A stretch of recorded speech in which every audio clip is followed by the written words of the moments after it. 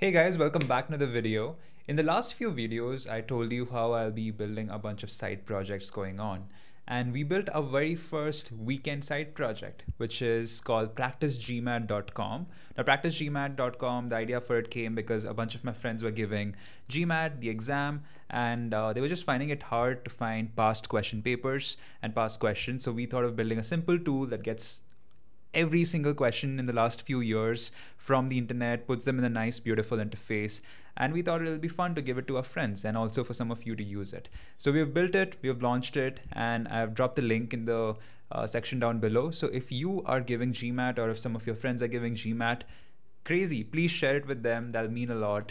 And in today's video, more specifically, we'll be talking about the designing part of practicegmat.com, about how my friend Vinit, who designed it, went about it, how did he think about it, and if you are someone who's building side projects, how should you think about designing, what tools you should be using, and he'll just be guiding you through that. So that's pretty much it. From now onwards, Vinit is going to talk, and I hope you like it.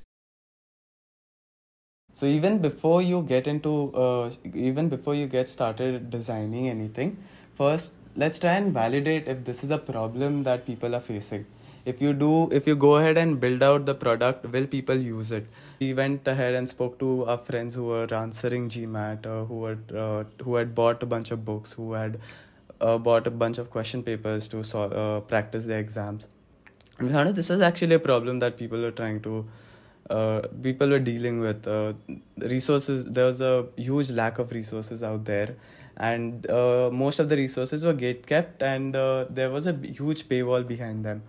So we understood, now that we've understood, yeah, this is a problem that people are facing and we need to solve for it.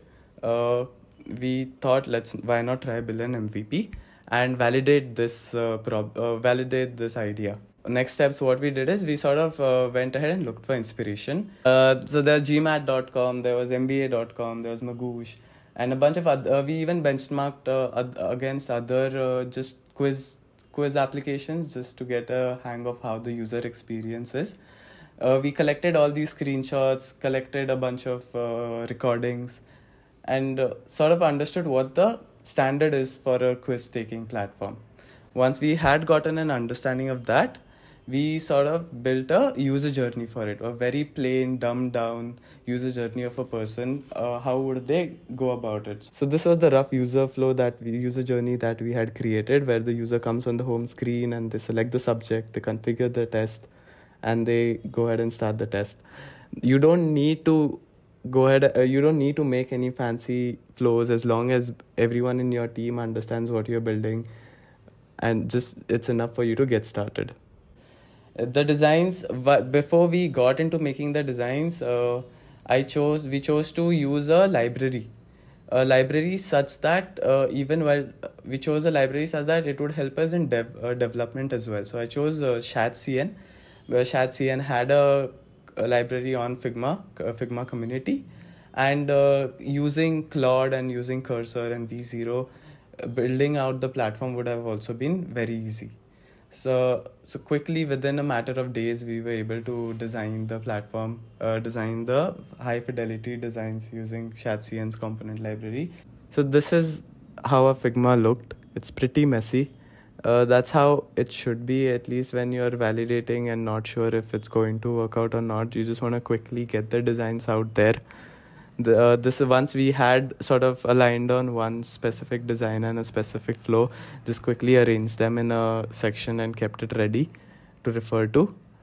This was the home screen, this was the configure screen, and these were the question and answer screens. This was the component library we use, ShadCN. You can get it off the Figma community. You can just search for ShadCN and you'll get it. You don't have to stick to ShadCN. There are a million other libraries out there on Figma that you can just use to get components, button components, or type or like font scales, what should be a body font, or maybe headers or footers or anything like that. And this is how we had benchmarked our designs, or we had referred for inspiration for onboarding. How should our onboarding look like? How are others doing? How a home screen should look like, or how others are making the home screen look like. how are others' questions looking like, and these are a bunch of other inspiration that we looked at.